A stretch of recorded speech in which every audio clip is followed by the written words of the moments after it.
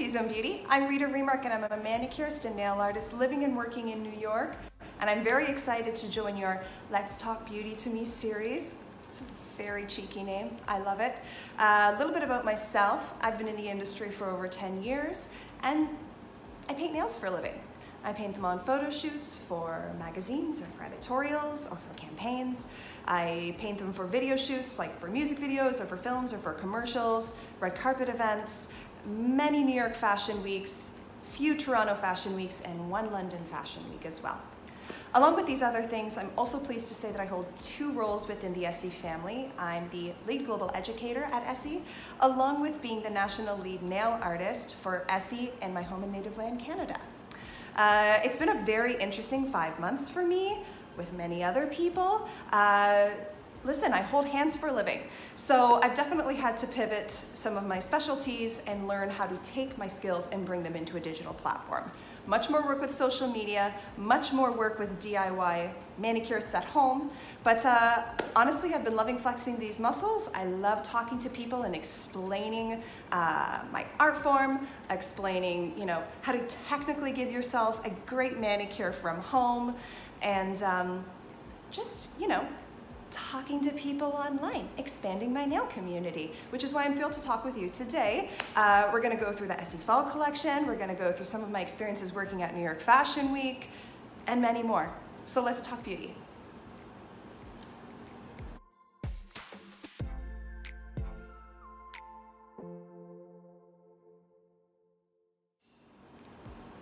So let's get into the Essie Fall collection. This season we're inspired by the jungle, rich, saturated jewel tones, earthy colors. You're gonna die. What I love about these colors is that it just kind of reads as a sophisticated, grown-up rainbow. There is something in here for everybody, from like a bold green color to, a little bit more of a classic plum and red to a really bright, sunny, I don't know, what is this, mandarin orange, sunny mandarin orange, and a really beautiful, sophisticated kind of luxe chocolate. It's beautiful, and they look beautiful together. Now, each of these colors speak for themselves, but if you want to try something different with them, I would recommend, the French manicure is carrying on into the fall. So give it a try with a colored tip. I wouldn't recommend doing the colored tip with the brown or the green. Doesn't really read as a hygienic final look. However, red, plum, blue, gorgeous along the tip. Another thing to keep in mind is, listen, the mismatched manicure was really big for 2020. While these colors would look beautiful on all of your nails, it does read a bit too rainbowy. So if you do want to do a mismatched manicure with these colors, I'd recommend playing up with the concept, because I think there's so much more that we can grow upon rather than just having each nail a different color. Why not having 2 hands, each hand a different color? And I'm not talking high contrast. We don't want to look like Cruella de Vil with black and white. I'm saying choose 2 colors. We have Waterfall in Love, which makes me think of TLC, and Heart of the Jungle, which is my favorite color in the collection, as you can see. These 2 colors kind of sit in the same family of depth. So you're not creating this stark contrast. You're creating, a really cool manicure expression without, any nail art tools or nail art skills required. So play with it. Let yourself kind of give yourself the freedom to try a few more things with the mismatched manicure look. If you're not sure of it, try it on your toes first. We have a few more months of pedicure season, I think, if you can be ambitious, and see how it feels, and then gravitate it up to your nails. That's what I always say about a nail art look. If you're unsure about it, or a color, if you're unsure about the color, try it out on your feet. If it feels right, move it upwards. Best color pairings, in my opinion, are, this green and the blue. These 2, what I love about pairing these 2 colors together, Don't Be Spotted and Cargo Cameo, great names as usual. They both have this really beautiful luxe pearlescent finish that just kind of melts the 2 colors together, along with a classic red and a plum, which it's not fall without either of those colors. So give it a try.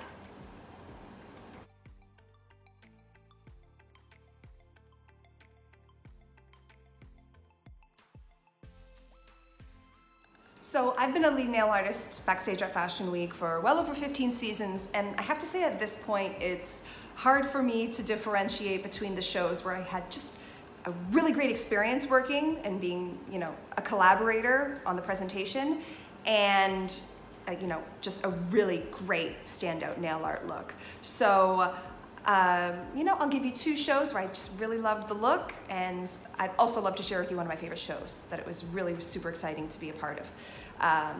My first one that just stands out across the board, great experience, great nail art look, learning experience, was the Christian Siriano Fall Winter 2019 nail art look.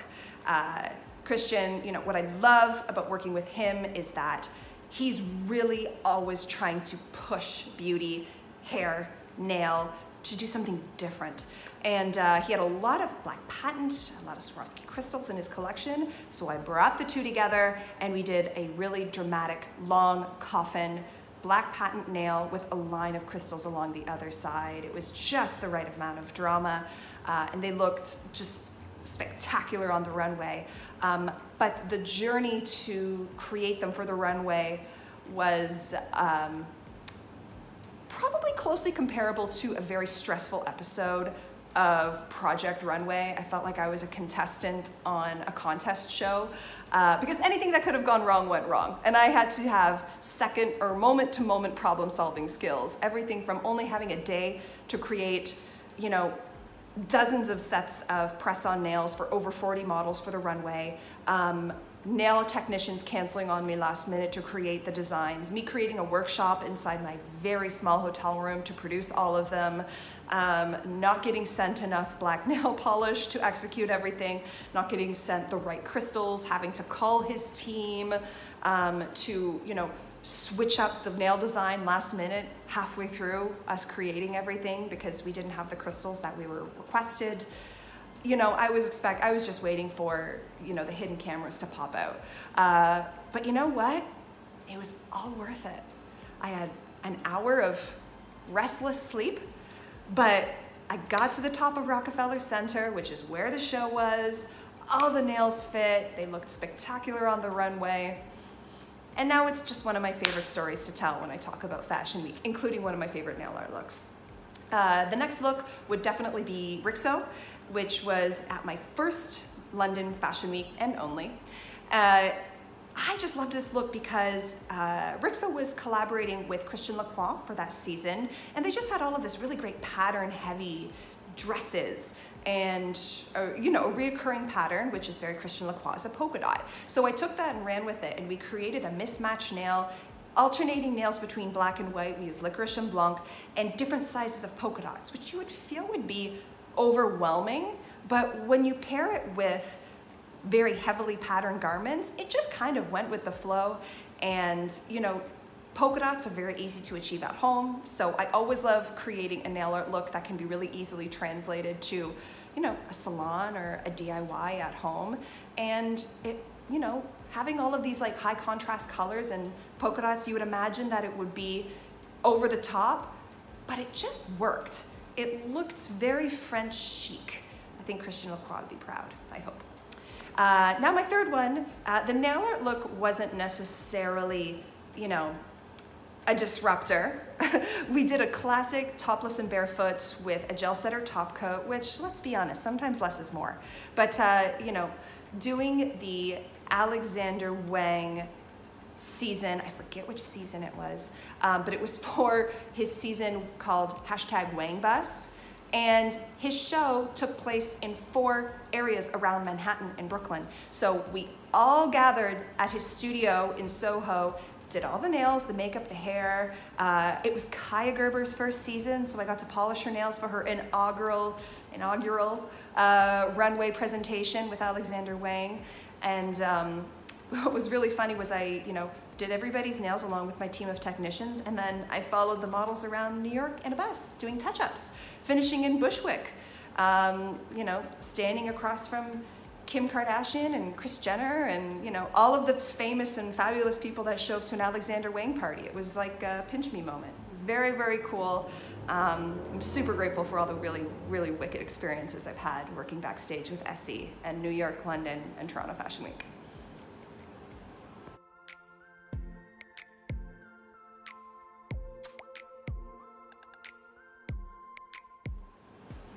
So nail art trends for fall, I think are very exciting. I think it's a very exciting time for nail art because, you know, previously, if you may have been a voyeur for nail art because work or lifestyle didn't allow for you to, you know, try a wild neon shade or try a long pointed nail or try, you know, nail appliques.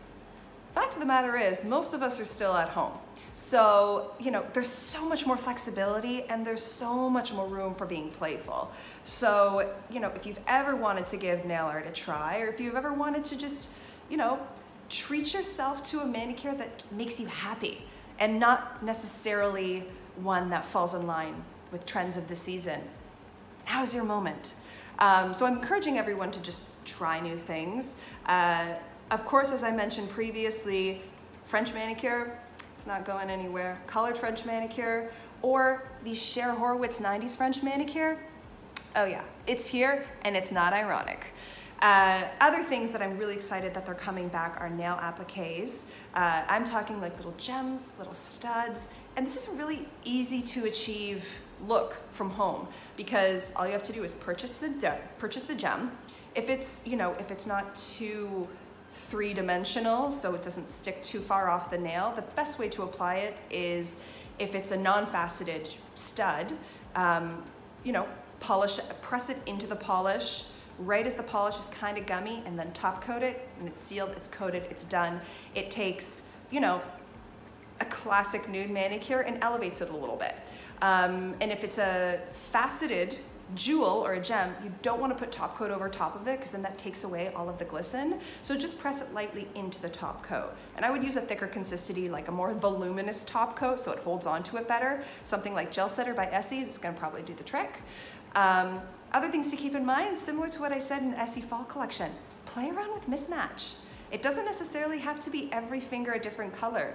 2 fingers one color, you know, the next 3 a different color, maybe 4 fingers one color, 6 fingers another color. I only have one rule. The cocktail nail, you know, the one signature nail that was really popular, some people called it a Thursday, that's a faux pas. No more doing that one. You gotta mismatch them a little bit more cleverly than that. Finally, I have to say another trend that is really easily to achieve at home is matte. Matte nails, use a matte top coat. It's a transformer. You know, if you put it over top of a metallic shade, like a silver, like No Place Like Chrome, it looks steely. If you put it over top of a glitter, it kind of makes them look like confetti. Play around with it. These are, you know, these are just your artist tools, and you have the time and the circumstances to just do something that makes you happy. And I think we could all use that right now. So give it a try. If you want to do the matte top coat, highly recommend Mad About You by Essie. It's the best.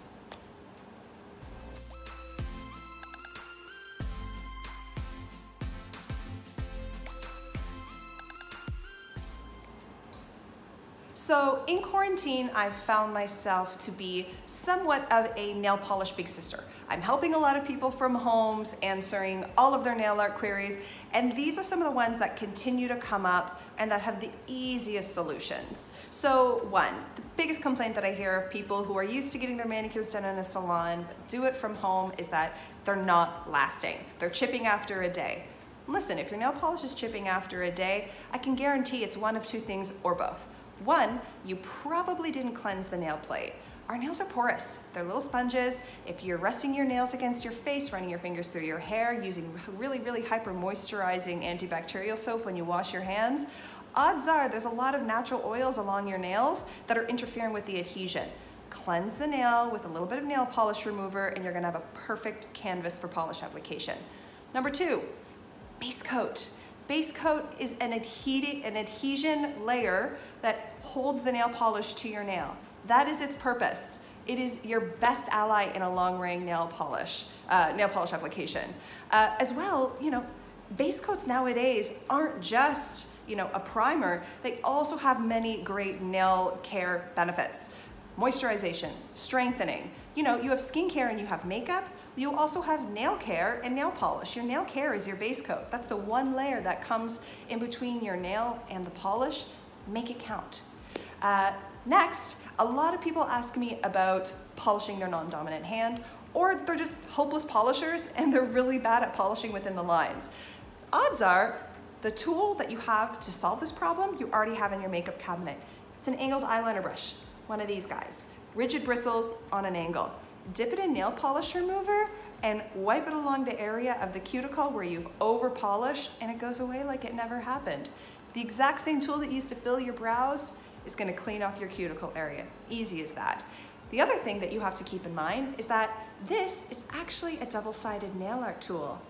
This sneaky rounded tip on this brush is perfect for creating signature statement polka dots. I actually use the back end of an angled eyeliner brush at Rixo to create those really giant polka dots along the nails.